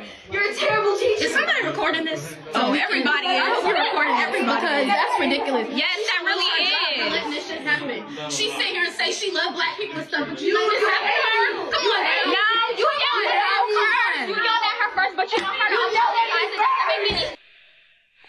apologize. So Winston-Salem State University has responded to this, and they say that they're investigating this entire thing. The student here says that the only thing she was guilty of was using the F-bomb. She said something that she claims was not worth an arrest. Obviously, she was being arrested for RDO, which is tantamount to resisting arrest, and suffered minor injuries while she was in custody, all because she refused to apologize to her teacher, whose name is Dr. Cynthia Villagomez, an assistant professor of history. Apparently, she had told her 6 hours before a group project was set to be presented that the assignment had been completed incorrectly and needed revisiting. They refused to comply. They went back and forth, and it ended up with a black kid being led out of a room full of black students on tape to once again traumatize everyone. Rachel. I don't care how many F words this girl said at this teacher. The fact that the police were called on this student clearly is unacceptable. And it shows that, because I saw a lot of discourse about people saying that non-black people shouldn't be teaching at HBCUs. I actually was just about to say that because I agree. Okay, I don't agree to that. I don't subscribe to that belief that only black teachers should be teaching at HBCUs. She was an assistant professor of history, not of African American history or something like that. I think that you can hire anybody of any race. The problem is that if you're going to have non-black people teaching majority black students, I don't know you need to be able to fully vet the person that's going to be in a classroom with black students, because the reaction from this teacher and the police officers being there and the fact that they actually came, arrested her, and this was fully carried out, showed that everybody who was not black was scared of the black people in that room. That's the problem with this. You don't need to be in an HBCU if you're scared of black people, which she clearly is. Raising of the voice. First of all, it's not on video, but it's being reported that the teacher was raising her voice first. So she felt comfortable talking down to a black student. And then the moment that black student reciprocated it, her first thing was, let me call the cops. That's unacceptable. And Winston-Salem State needs to take the proper action, which is letting this teacher go. Not just apologizing to the student, but there needs to be something else done, because this is embarrassing to her. And she experienced something. As she shouted out, I don't know if it was in that video, she's valedictorian. This isn't a student who is the type of student who needs to be arrested and taken to jail over the fact that she had a disagreement. There's no with her type teacher. of student that should be arrested. I know that you didn't mean that. No, I mean it more like if a student is violent, if there's somebody who's attacking the teacher, right? Yeah. I'm not saying that happens, but you get it. There could be a student who is doing something criminal. Come on, don't. Of course, I've seen it. I have no problem with saying, I have no problem at all. Why? With saying that I would much prefer that black teachers teach at HBCUs. Why? What you mean, why? I'm serious. Why? It's an historically black college and university. A large portion of the reason that you go to these schools is to have a different, unique, and very specific cultural experience. And that cultural experience is definitely going to be informed by the teachers teaching the classes, by their level of familiarity with their students, by their level of immersion into the lives of their students and by their ability to connect to their students. And I'm sorry, that's a cultural thing. I never had a white professor when I was when I was at Southern. And to be honest with you, I'm not saying that they weren't there. They weren't people that were there, but I'm saying that like I liked that. And to me, I would much prefer that presidents, faculty, administrators, people of that ilk, the starting quarterback, all of that stuff at HBCUs be black. So I would much prefer that they be black. I understand the people with power. I understand, and I didn't go to an HBCU, so you could speak to this in a totally different way than I can. But non-black people go to HBCUs. Do you have a problem with that? I would think that you didn't, because I think that the sentiment is that everything is majority black. And you're going to get that at an HBCU that you're not going to get at a PWI. So if you got a couple of white professors sprinkled in there, or her last name is Latina, so if you have a couple of that other races sprinkled in there, then I would think that wouldn't affect the impact of an HBCU as long as everything is majority black. A student and a teacher are completely different. We had a white boy in the band at one point at Southern, and that was fun. We had a white kicker at one point in Southern, and that was typical. We actually started making some field goals. You know what I mean? You had somebody who could actually kick the ball. Okay, that was cool. A teacher, a little different. And this is a history teacher. I would expect the curriculum to be different. I would expect the person teaching it to be different. Doesn't have to be that way. But when I saw this, I automatically went, no. But you guys know how I am about the HBCU. I'm an HBCU radical. Keep the dancing dolls at the HBCU. We don't need them at USC. Keep the HBCU as black as possible. Blackity, black. It's okay. Black. There's enough diversity at HBCUs. People think the HBCUs don't have any diversity. They have a ton of diversity. A ton of diversity. Black people from everywhere, all different walks of life, whatever. A lot of different experiences. Okay? They made us go to these schools, and we made them ill, and we made them fly. They're ours. I hope something, we're going to stay on top of this whole thing, and the most important thing is what happens to this young girl. Winston-Salem University definitely needs to discipline this. She got to go. She's got to go. You're done with She's proven that she can't handle herself at a HBCU. She's got to go. She's proven it. She's too scared. That's why she should have never been in. She's scared of black people. Yeah. Before I leave, I want to say one thing. I want to turn everybody's attention. I'm not trying to trigger you guys. I want to turn everybody's attention to something that's going on right now in Colorado. Okay, Colorado. A veteran named Dalvin, U.S. Army veteran, was beaten by the police in Colorado. I need everyone. The video is out there. It's in Colorado Springs. Okay, the video is out there. But this is more important than that. CSPD.internalaffairs@coloradosprings.gov. Internal Affairs office is from 8 to 5 p.m. Mountain Standard Time. The phone number is 719-444-7417.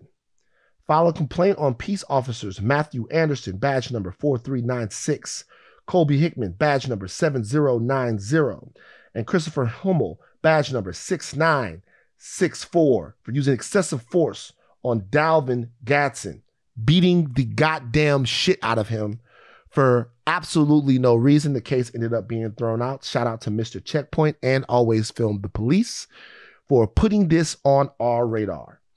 I don't want to trigger you guys with another video. The video is out there. You can see it. I'm asking you, if you have even 1 or 2 minutes, I would like to clog the phone lines of the Colorado Springs Police Department, because once again, we had to look at the brutalized face of a black man who was sitting in his car doing nothing, was approached because of suspicion of a DUI, and then subjected to an unlawful detention, and then beat to a bloody fucking pulp.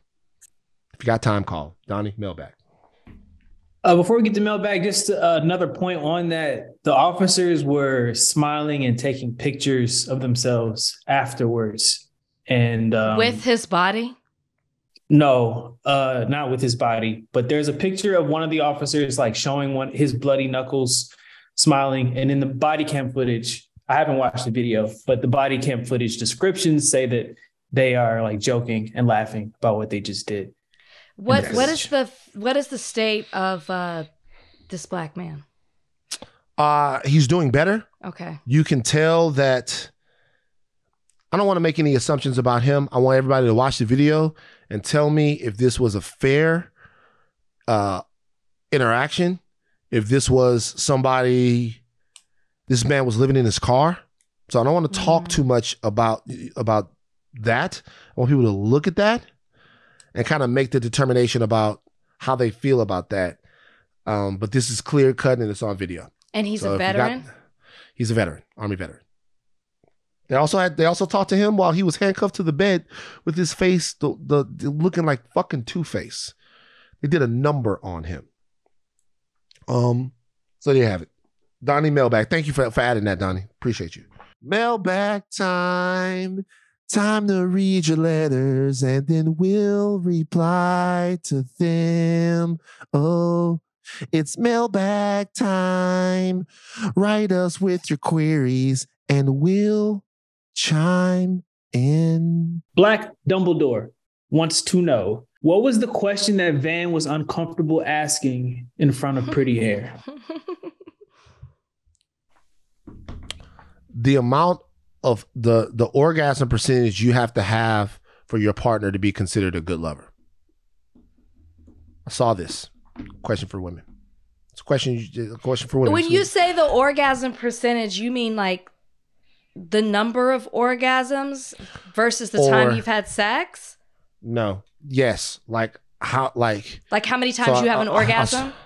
So no, not how many times during sex. I saw this whole thing about women who are like 35 and have never had an orgasm. Yeah. Like they've never had one orgasm, like they don't have one.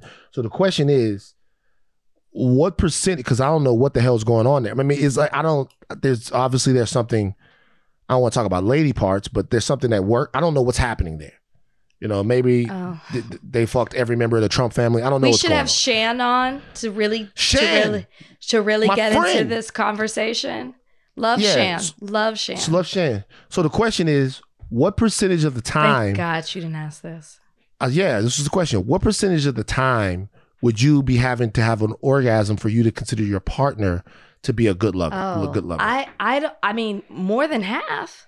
for more than half. I mean, it's gonna have to be more than half, I would think. Yeah. Well, you don't know, but I would also say that. But also, what type of orgasm am I getting? You know what I mean? Doesn't matter. I think an orgasm. Well, you should definitely be able to get an orgasm.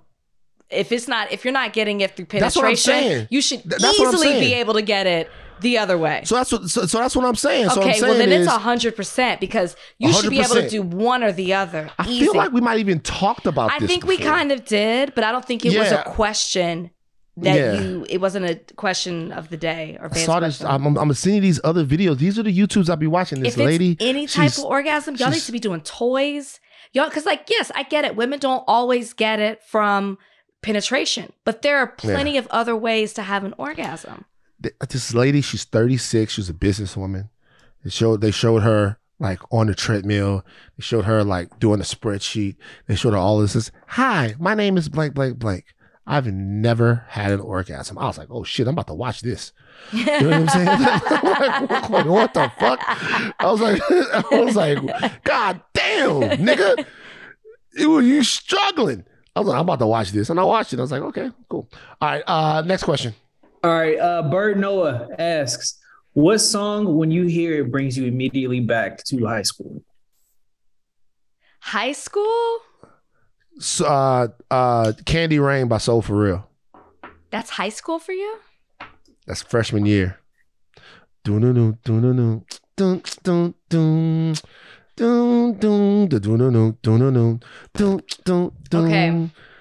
is what brings me back to high school. Love, hey. Do you ever dream of? They had 2 songs and they were done. I love those guys. Like, I was ninth, it was freshman year.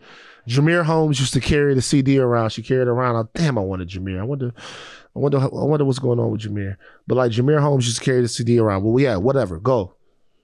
This is the song. Wait, this isn't it. Watch it be like Genie in a Bottle by Christina Aguilera or some shit. It's not. Wait. No, why can I not? I can hear. Hold on. This is going to bother me because I'm not looking at the right album. Oh, I know whose album it's on. I'm tripping. Hold on. I can show you better than I can tell you.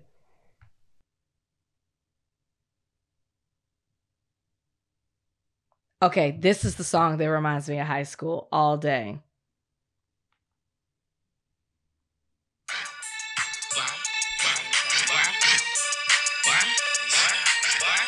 What's that? I can't hear it.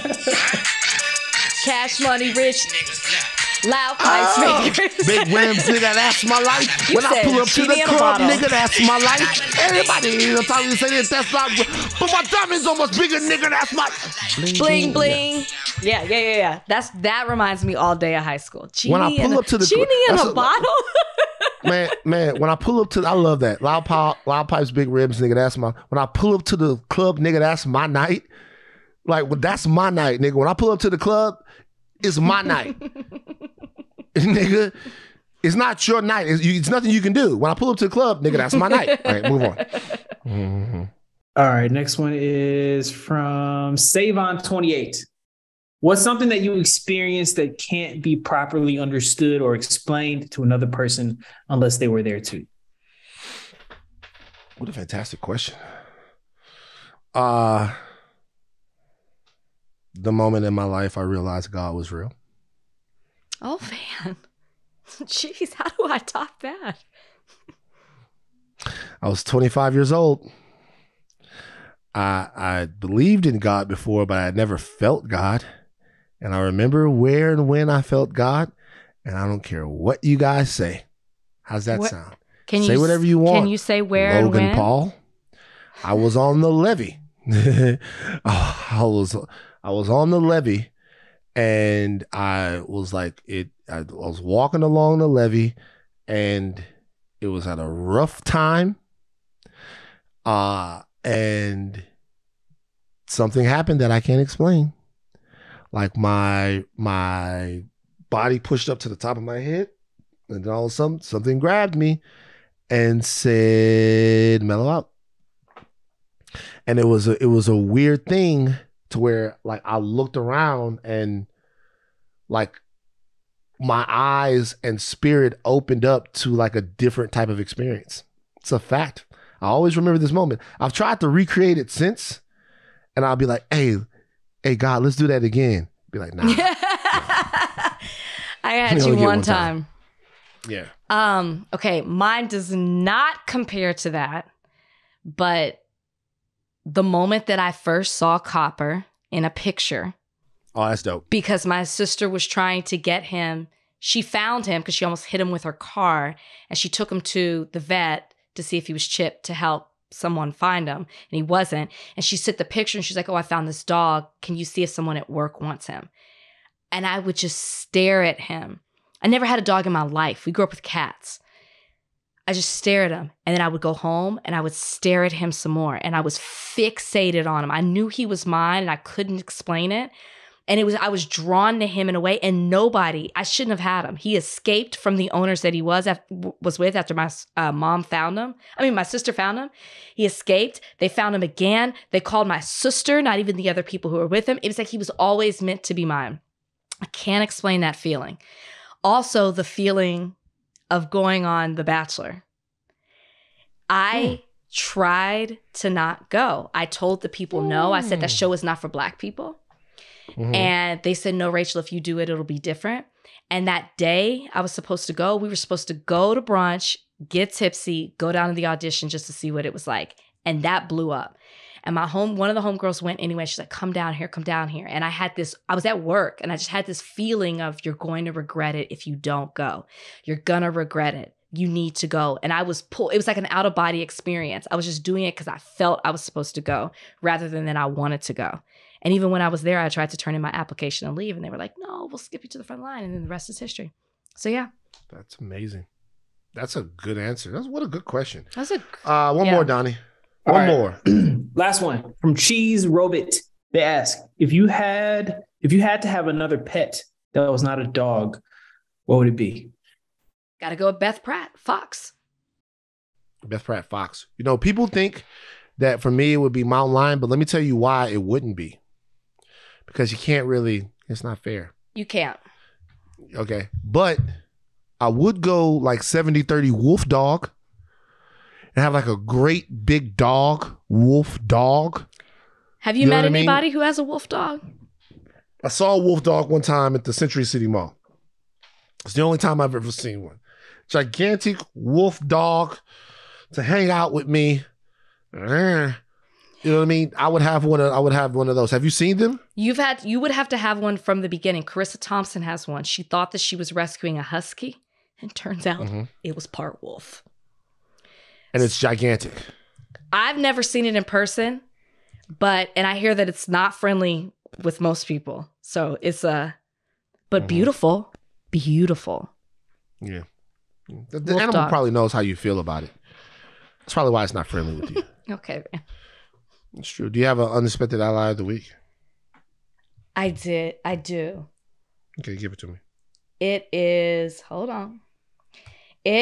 the United States Postal Service. Okay. Because they are honoring John Lewis with a new stamp.